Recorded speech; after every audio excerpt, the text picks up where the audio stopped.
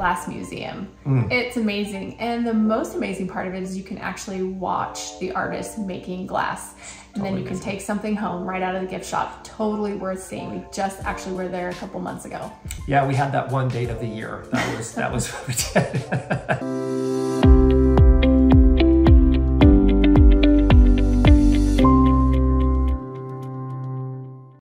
Top 5 things to do and see in Tacoma.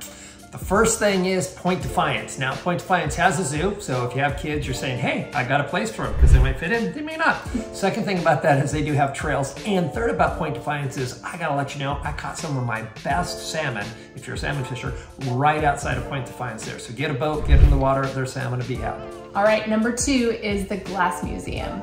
It's amazing. And the most amazing part of it is you can actually watch the artist making glass. And then you can take something home right out of the gift shop. Totally worth seeing. We just actually were there a couple months ago. Yeah, we had that one date of the year. That was what we did. Washington State History Museum. That is another thing that should be on your list to be able to see. If you want to know all about Washington State when you get here, want to learn more, and even if you've been here your whole life and you're thinking, man, I might not know all the details, you can get to know all the details, which are really fun and amazing. Yep. And in that same area is also the Tacoma Art Museum, which we did on that same date.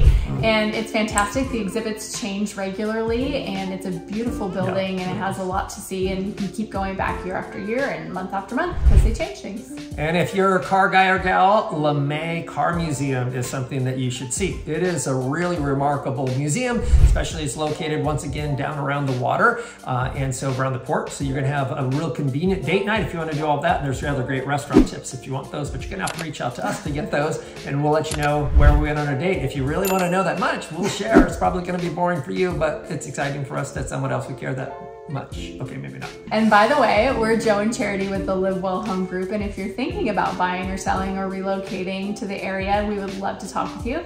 Our contact information below. Go ahead and reach out.